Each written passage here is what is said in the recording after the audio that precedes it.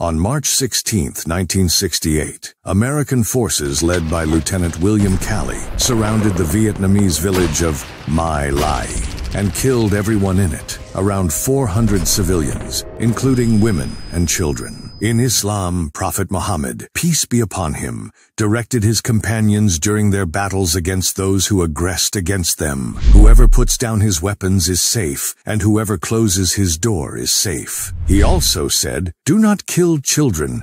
Each soul is born on the natural disposition to be Muslim." Abu Bakr al-Siddiq, the first caliph of the Muslims and the Prophet's companion, advised his army commander before heading to war, saying, "You will find people who have secluded themselves in monasteries. Leave them to what they have secluded themselves for. Do not kill an old person, nor a child, nor a woman. Do not demolish buildings. Do not cut down a tree, unless for a good purpose. Do not burn a palm tree. Do not be treacherous. Do not be dishonest. Do not be cowardly. Do not be lethargic." From 1962 to 1971, the United States sprayed 11 million gallons of Agent Orange, an internationally prohibited chemical weapon, over Vietnam, leading to the birth of thousands of permanently disabled children.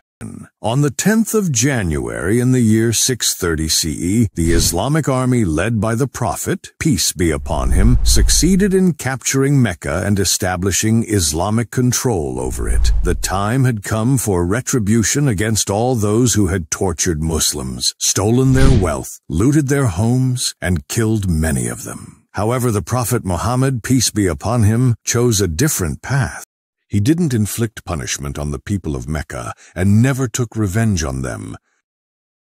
Even if he had killed them one by one, he would not have been blamed by anyone. Massacring conquered people was commonplace in wars. Yet, he forgave when he had the power to retaliate. The numbers of casualties on the Vietnamese side during the war vary significantly. The lowest estimate is 1,100,000, while some statistics go up to 2 million. However, that's not the worst part. The worst is that the majority of these casualties were civilians.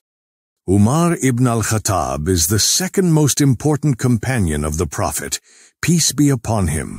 When he was the Caliph, the Muslims conquered the lands of the Persians and the Romans, and Islam spread throughout the world. One day he knew one Muslim warrior said to a Persian, "You are safe," and then he killed him. Umar wrote to the commander of the army, "If that happens again from any soldier, I will cut off his neck." In the year 1971, American journalist Daniel Ellsberg published Pentagon Papers, which shifted public opinion by revealing that America knew it wouldn't win, but still aimed to destroy Vietnam to save face. 24 hours was the duration of the most significant battle in Islamic history, the Battle of Badr. No battle fought by the Prophet, peace be upon him, lasted more than a day, except when Medina was besieged by the enemy in the Battle of the Trench. On that day, the Muslims were the attacked, not the attackers. The primary objective of war in Islam is to establish peace. Islam acknowledges that wars are part of human history and doesn't advocate weakness or peace in the face of injustice. However, everything is subject to divine laws that place humans above all else. Since the entire world signed the Geneva Convention to stop war crimes, almost no year has passed without a war crime being committed.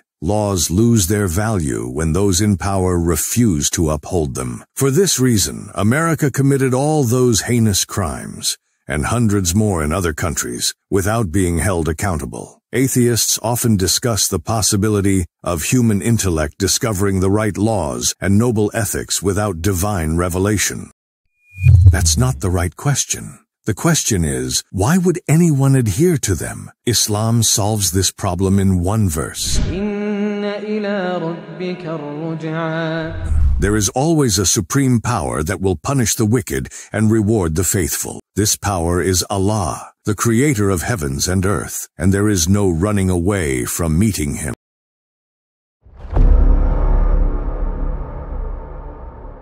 To learn more about Islam, visit guidetoislam.com.